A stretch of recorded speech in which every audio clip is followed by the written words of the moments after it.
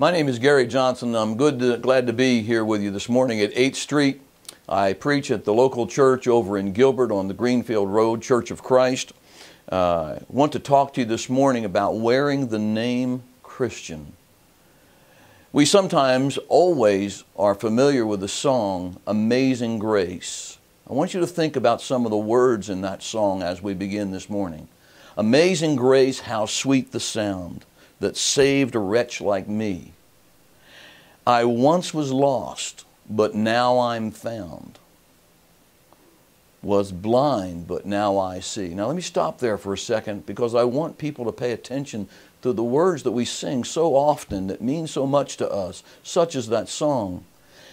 In Psalm 119 and verse 18, the psalmist said, "Open my eyes that I might see wondrous things from your law." The very nature of singing about amazing grace, the fact that God sent His only begotten Son to die for mankind in the wretchedness of their sins is wonderful. But then that same song says, "'Twas grace that taught my heart to fear," talking about the proper respect for God. That absolute element of fear like we would of a father, even God our Father. "And grace my fears allayed." Why? Because I've submitted myself to the teaching associated with grace. So we begin to talk about the greatest story ever told, from Genesis to Revelation, revealing unto us the story of how God in Galatians chapter 4 and verse 4, when the fullness of time was come, He sent forth His Son to be Savior of mankind. Matthew chapter 1 and verse 21. By the way, I'm reading out of the American Standard Version in the New Testament. In Matthew 1 and verse 21, the angel Gabriel came to a virgin named Mary, and he said these words there, "You are going to have a son conceived by the Holy Spirit, and thou shalt call his name Jesus." Why name Jesus?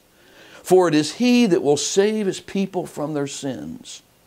Such a glorious thing that we see unfolding through Matthew, Mark, Luke, and John, the Gospels that tell about His life, tell about His death, His burial, His resurrection. And we come to the conclusion of Peter's sermon in Acts chapter 2 when he says, "Let all the house of Israel therefore know assuredly that God hath made Him both Lord and Christ, this Jesus, whom you crucified by the hands of lawless men." Now the people on that day, the day of Pentecost in Acts chapter 2, responded to Peter's sermon by saying, "Men and brethren, what must we do? We killed the Christ, the very Savior that God sent for us."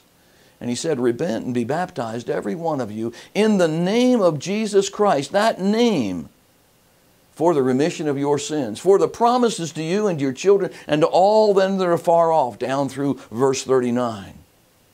And then he says in verse 42 that some 3,000 plus souls were saved that day, and they continued steadfastly in the teachings of the apostles, the breaking of bread, and prayers. We see that commitment being made in reference to that greatest story ever told. "For it was Jesus who came to seek and save the lost," Luke 19 and verse 10. When we turn over to the book of Acts again, but this time in chapter 4, we read in verse 12 and following these simple words that impress upon us the importance of saying, "Hey, I'm a Christian. I wear the name of Christ, the one who died for me." Chapter 4 and verse 10, "Be it known unto you all and to all the people of Israel, that in the name of Jesus the Christ of Nazareth, whom you crucified, whom God raised from the dead, even in Him doth this man stand here made whole." Such an important thing that we begin to recognize that there is no other name under heaven whereby we must be saved, because it says in verse 12, "In none other is there salvation. For neither is there any other name under heaven wherein given among men wherein we must be saved." So how important it is that we tell this story, the greatest story ever told. And we recognize that this great story, this element of great news that God cared about mankind who had turned their back on Him in sin. And we find out that He calls us by the gospel. 2 Thessalonians chapter 2 and verse 14 says that. But then we need to ask the question in reference to acknowledging what the word gospel means. Simply good news. The good news that God made available to mankind salvation in His only begotten Son. We recognize that when we read from the Apostle Paul in the book of Romans in chapter 1, where Paul says, I'm not ashamed of the gospel of Jesus Christ. For it is the power of God unto salvation to everyone that believeth, to the Jew first and also the Greek. For therein is revealed a righteousness of God from faith unto faith. But the righteous shall live by faith. Faith comes by hearing, and hearing by the Word of God. We study through these things, and we begin to realize that those of us who have obeyed the gospel, we're mindful that in 1 Peter chapter 2, that is the Apostle Peter writing to those who have already obeyed the gospel. And he says these words, God called us out of sin, darkness, into His marvelous light. The concept of light dealing with righteousness and purity.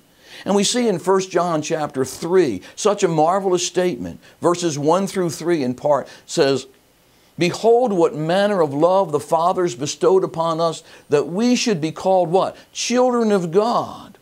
And everyone that has this hope in himself purifies himself. In other words, works toward righteousness, not sin any longer. So as we discuss these things about wearing the name of Christ, the importance of such a name, the greatest story ever told, let us be mindful that God was the one who spoke from heaven in Matthew chapter 17 and verse 5 and said, This is my beloved Son in whom I'm well pleased. Hear ye Him.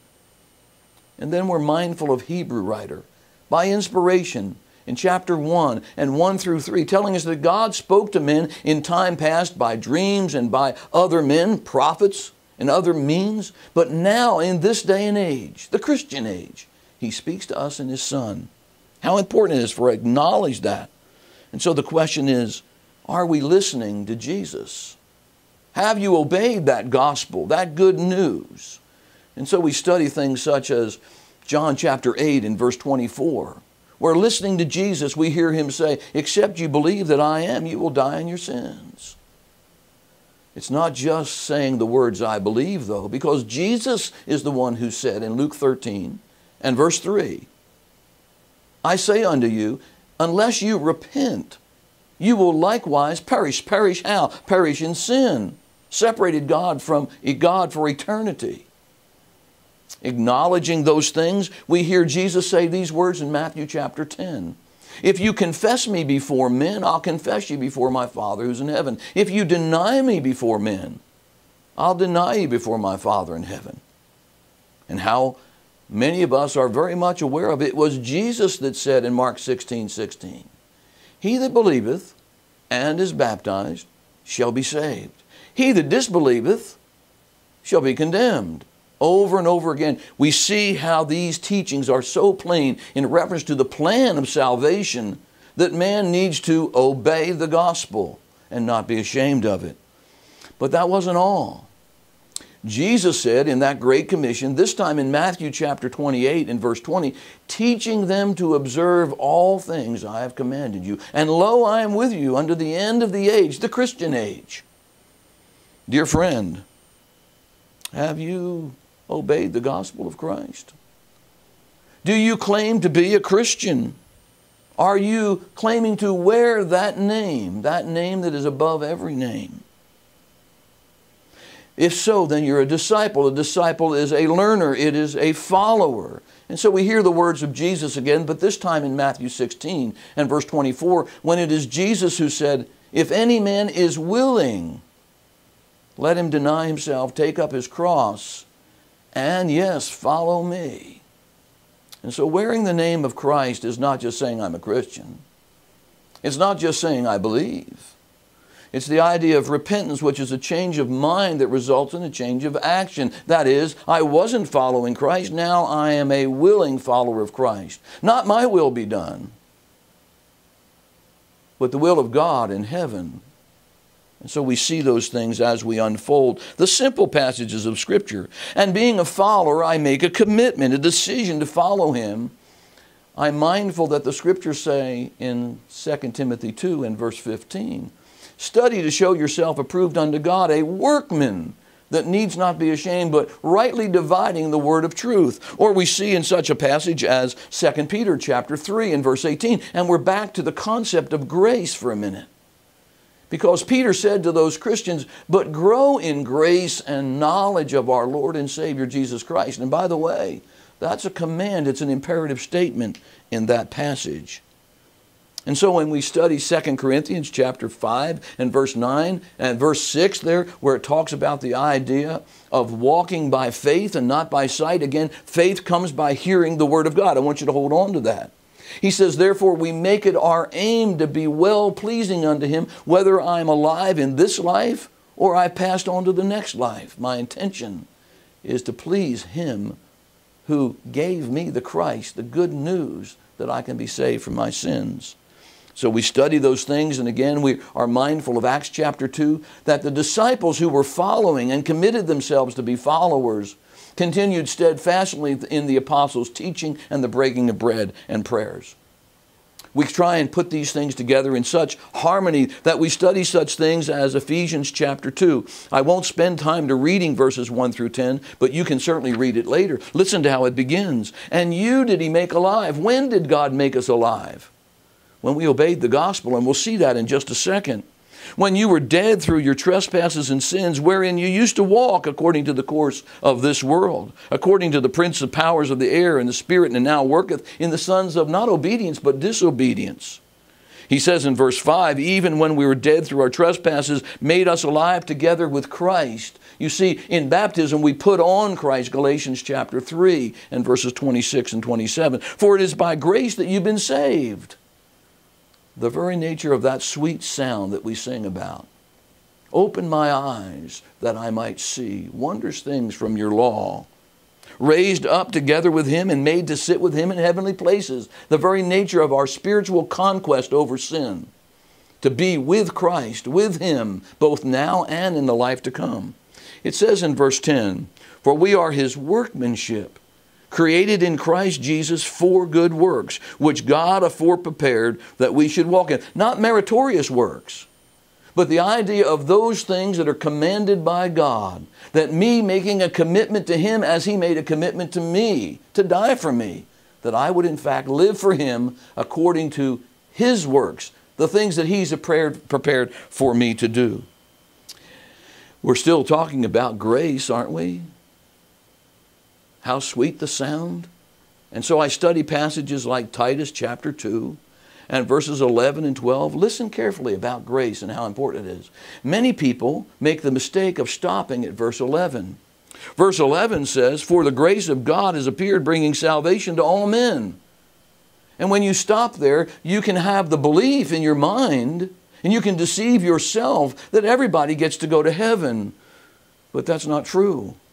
It says concerning the grace of God that has been brought to mankind, it says in verse 12, it instructs us to this intent of the heart, that denying ungodliness and worldly lust, we should live soberly and righteously and godly where? In this present world, looking for the blessed hope and appearing of the glory of the great God and our Savior, Jesus Christ. And then in verse 14, with that attitude in mind, it says, being zealous, really caring, dedicated to the idea of good works, afore prepared God that we should walk in them. Now follow with me a little bit. You've heard many people talk from time to time about the idea of being born again. It's a favorite phrase of many who want to believe that God's grace allows everybody to go to heaven. They just say the words, I believe, and therefore they're saved. Well, wait a minute. Let's look at 3 passages as we look through the scripture this morning about being born again. Most people return to John chapter 3, where Jesus is talking to Nicodemus in verses 3 through 5. And Jesus said unto him, truly, truly, I say unto thee, Nicodemus, except one be born anew. Now, sometimes follow the footnotes in your Bible. It says, except someone be born from above. Except someone be born from above, he cannot see the kingdom of God. Nicodemus said unto him, how can a man be born when he's old? Can he enter a second time into his mother's womb? Jesus said, truly, I'm saying unto you, except one be born of water and the Spirit's teaching, he cannot enter the kingdom of God. When we begin to understand that Jesus wasn't talking about physical things, Going back into your mother's womb, well, that's silly. Jesus was talking about the idea of being dead in sin, listening to the teachings of God in Jesus Christ, and in the process of that, repenting of their sins and being born again. Let's see if that harmonizes with the scriptures concerning being born again. And although the words are not used specifically in Romans chapter 6, I want you to go there with me. And I want to begin reading in verse 3 of Romans chapter 6, because this expresses the very idea of being dead and being born again, dead to sin and raised to walk in a new life in service to God in righteousness. Follow with me. And guess what it says in verse 3? It says, don't be ignorant that all we who were baptized into Christ Jesus were baptized into his death. One of the questions I like to ask people all the time, where did you come in contact with the death of Jesus? You see, it's the death of Jesus that allows us in his sinless life, having died for mankind, to in fact have opportunity for salvation. Verse 3 acknowledges to us that we were baptized into his death. Now watch how this follows along. We were buried, therefore, with him through baptism into death, that like as Christ was raised from the dead through the glory of the Father, so we also might walk in newness of life. Now watch how he explains this. For if we become united with him in the likeness of his death, how? We were buried in the waters of baptism. With him we shall also be in the likeness of his resurrection, coming up out of the water. We see that in many scriptures concerning baptism. Knowing this, that our old man was crucified with him. You see the concept of death being taught here? Our old man of sin was crucified, that is, the body of sin should be done away in baptism, that we should no longer be enslaved to sin. For he that has died is justified from sin. But if we died with Christ, we believe that we shall also live with him, knowing that Christ, being raised from the dead, dieth no more. Death no longer has dominion over him. For the death that he died once unto sin, but the life he lives unto God. Now listen to the conclusion of this section of the passage. Even so, reckon yourselves to be dead unto sin, but alive unto God. The fellow, the gal who wears the name of Christ, the fellow or the gal who obeys the gospel of Jesus Christ, dedicates himself, herself, in the direction of saying, I don't want to sin anymore. I am going to grow in the grace and knowledge. I am going to do those things that are pleasing unto God, that he teaches me to live soberly and righteously in this present world. And then watch where we go with this for a second. In verses 12 through 14, because the explanation is even given further for us. Let not sin therefore rule in your mortal body. Don't obey sin, that you should obey the lust thereof. Neither present the members of your body, your physical body, unto sin as instruments of unrighteousness, but rather present yourselves unto God as alive from the dead, and your members of your body as instruments of righteousness. Why? For sin, having been crucified with Christ, shall no longer rule over you. For you're not under law, but under grace. So wearing the name of Christ, the greatest name, is such an important thing. And I want you to see that there's one other passage in 1 Peter chapter 1. Now remember that Peter is writing to Christians. And beginning in verse 18, knowing that you were redeemed not with corruptible things, with silver and gold from your vain manner of life handed down from your fathers, but you were redeemed with precious blood, as of a lamb without blemish, without spot, even the blood of Christ, who was foreknown indeed before the foundation of the world, but was made manifest at the end of times for your sake, who through him are believers in God, that raised him from the dead and gave him glory, that your faith and your hope might be in God. Now watch where he goes with this in the next couple of verses. Writing again to those who have already obeyed the gospel. Seeing that you have purified your souls in your obedience to the truth unto unfeigned love of the brethren, love one another from the heart fervently, having been what? Having been begotten again. That's past tense. Not of corruptible seed, but incorruptible. How was I begotten again? Born from above, born from the Word of God, or through the Word of God. I listened to what God said through his Son. I believed, I repented, I confessed. And I was baptized for the remission of sins, and I was raised to walk in a new life in service to God, where wearing the name of Christ is something precious to me. And therefore, because He died for me, I live for Him. Turn with me to Galatians chapter 2. In verses 20 and 21, and I really want you to be very, very much mindful of the fact that as we've studied through some passages this morning, we've been talking about grace that saves. We've been talking about faith that is obedient. And we're talking about the idea of serving God His way, according to the works that He afore prepared that I should walk in, staying away from sin and pursuing righteousness and growing thereby. Listen to Galatians 2 and verse 20. Paul writes and says, I've been crucified with Christ. When was he crucified with Christ? When he was baptized. You remember the story of the conversion of Saul? That is, Paul, in Acts chapter 9 and 22 and 26 of the book of Acts. Read that sometime. I have been crucified with Christ, Paul says. It is no longer I that live, but rather Christ now lives in me. And the life which I now live in this flesh, I live in faith. The faith which is in the Son of God, who loved me and gave Himself for me. Now watch verse 21. In verse 21 he says, I do not make void the grace of God. For if righteousness is through the law, speaking of the law of Moses, then Jesus died for naught. My only way of being righteous before God, that is without sin, is the cleansing blood of Jesus Christ. And so we study a passage in harmony with what we're talking about, Galatians chapter 2. And we look in 1 Corinthians chapter 6 and verses 19 and 20. And he says, or do you not know that your body is the temple of the Holy Spirit which is in you, which you have from God? You are not your own, for you were bought with a price. That's what we just read about in 1 Peter chapter 1 in verses 18 and 19. Therefore, glorify God in your body. And as we draw things toward a close this morning with our time, let us consider the idea of simple passages that just go in harmony with what we said so far.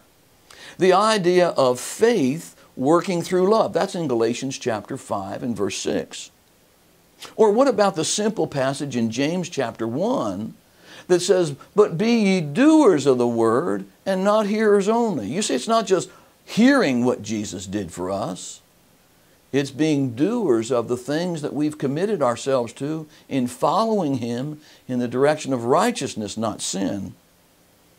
That's why it's so easy to see in James chapter 2 and verses 14 through 24, where James uses the illustration of how Abraham walked by faith, obediently doing the things that God said, thereby working what God wanted him to do. Or Rahab, remember Rahab the harlot in Jericho? Yes, sinners, wretched sinners like harlots can obey the gospel and serve God. In James chapter 2, and verses 24 through 26. The only place where faith and only are used in the same passage. James writes and says, you see that by works a man is justified and not by faith only. Are we listening to the harmony of those passages? Now let me take you to a wonderful passage that's in Philippians chapter 3 and verses 7 through 12. Philippians was just a wonderful church apparently in service to God. And Paul writes these words beginning in verse 7. Speaking about himself, he says, howbeit what things were gained to me in this life, these have I counted loss for Christ. Yea, verily I count all things to be lost for the excellency of the knowledge of Jesus Christ my Lord, for whom I suffer the loss of all things, and do count them but refuge, that I might gain Christ, and be found in Him, not having a righteousness of my own. That would be meritorious works, even that which is of the law, but that which is through faith in Christ. In other words, doing the things that God planned for me to do. The righteousness which is from God by faith, that I may know Him, the power of His resurrection, the fellowship of His Spirit, His sufferings, becoming conformed unto His death, if by any means I may attain unto the resurrection of the dead. Not that I've already obtained, Paul says, or am already made complete or perfect, but I press on, if so be I may lay hold on that for which I was laid hold on by Jesus Christ. Verse 14, I press on toward the goal unto the prize of the high calling in Christ Jesus. My, oh my, what a wonderful story it is. The greatest story ever told concerning our love for the Lord. Now listen carefully. As we conclude this morning, let me bid you, if you say that you love God, John chapter 14, Jesus said, if you love me, you will keep my commandments. And it was Jesus who said, why would you call me Lord, Lord, and then not do the things I say? Matthew chapter 7, verses 21 through 27, there's a simple story taught where Jesus said, not everyone that saith unto me, Lord, Lord, will enter the kingdom of heaven, but he that doeth the will of my Father who is in heaven. And in the process of that, he tells the story about the wise man who built his house on the rock versus the foolish man who built his house on the sand. Listen to me carefully. It is the wise man who hears the words of Jesus and does them. Now let me conclude with this thought. In 1 Peter chapter 2 and verses 5 through 8, we find out that Jesus is the rock, is the cornerstone of our faith. And he says in those passages that those of us who will simply believe and obey that Jesus is that solid rock. But he says in reference to those who would disobey him, Jesus has become a stumbling block. So let me say this as we end this morning. Are you wearing the name of Christ today? Why don't you make it your aim? Make it my aim to serve the Lord.